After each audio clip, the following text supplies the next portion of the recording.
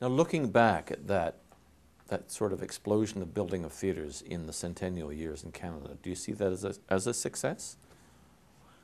Well, again, the same thing was the case too often. I was consultant to some of the buildings, which I like to think turned out reasonably well.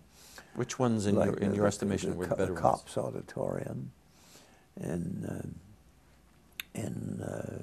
Hamilton, and I was on the committee for the National Arts Centre too.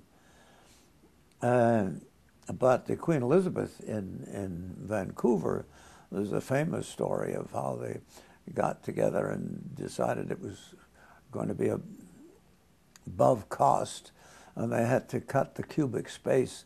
So what did they do? They lowered the ceiling, I forget, 6 feet or something, which completely screwed up all the acoustic arrangements and the lighting. And this happened all too often, of these buildings getting into the hands of architects of the kind Guthrie meant when he said, when he was set out to build the building rather than the tent at Stratford, he said to the committee, "Please send me an architect who does not know all about the theater," because they all thought they did. Right. And that's how the role came to Bob Fairfield, who said, "I don't know a damn thing about the theater. Teach me." Wow. And looking back at the building of Manitoba Theatre Centre and oh, there have been Edmonton big and National Arts improvements Centre. since, but in Calgary, for instance, they've had to redo the theater more than once. And I couldn't believe it when I was in the original space, the width of a stage as compared with the scope of the seating arrangement around it. It was awful. Yep.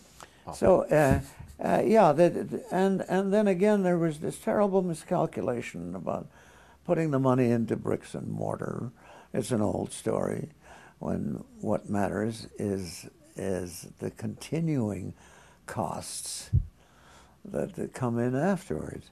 You build these places with marvelous facilities, all sorts of tremendous opportunities to do great things, but it takes continuing money after that. You just can't build the building and walk away. And what's really needed anyway is the passion, not the boards, when you come down to it.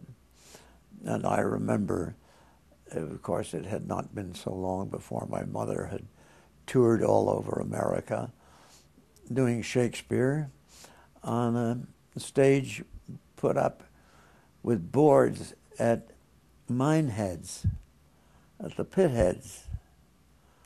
You mean the stage was at the pit head? Or? Yeah, the stage was mobile. Right. A mobile stage with tables and boards. Right.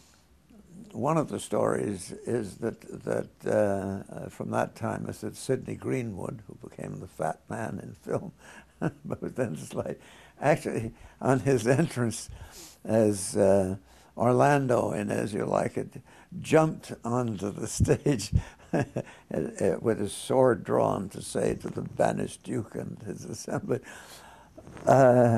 "Withhold and eat no more," and fell right through the board.